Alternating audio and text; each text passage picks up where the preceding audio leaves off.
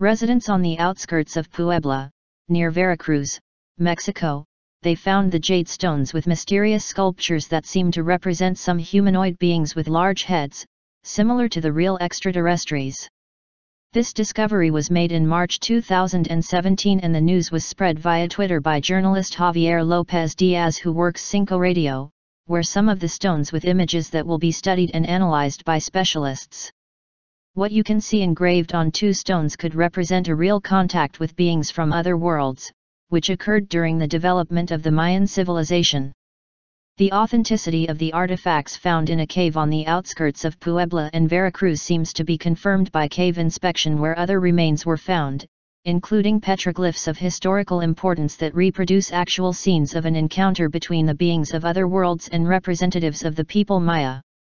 In fact, the recovered stones are called the first meeting of stones. The expedition in the cave. After a little more than 3 months after the discovery of the stones, a charge of control was made by the group Treasure Seekers, where the JAC detector finder Jose Aguayo, Master Manuel, along with Rangel Vigaras, Asriel, Hector Pavon, Claudia Vesquez, some another collaborator, discovered by chance a stone carved in the cave where there are drawings printed with alien forms.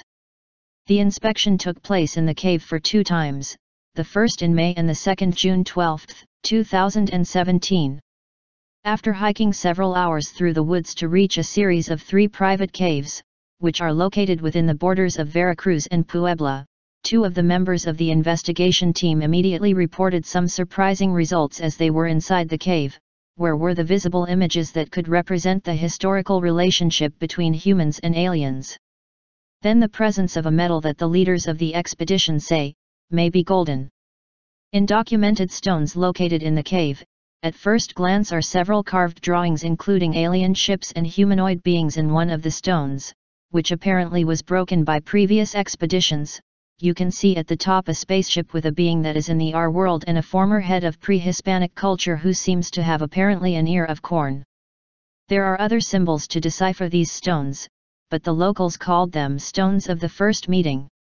According to the legend of the locals, here would be necessary to make a meeting with beings came through a spaceship and then would be documented all through the engravings on rocks stuck or embedded in a cave. Some researchers started inspecting the landowner where the cave, so the first visit to the site began 3 months ago. In fact, in the forest not only they discovered the cave but also some stones on which the images of these humanoid beings are exhibited, so this new visit of June 12 was scheduled. But while the researchers collected quantitative footage and taking pictures, they have been able to verify the existence of something bright golden color. Then it was passed by the metal detector and so they discovered that it was a metallic material and that, apparently, could be a very fine gold leaf that was fragmented and scattered all over the place. Therefore a sampling and analysis was carried out that can confirm or deny if it is gold. The news of this extraordinary discovery was reported in the newspapers in Mexico, including El Informante de Veracruz and Televisapuebla.tv. In Italy, no one spoke except those of San Itilcielo.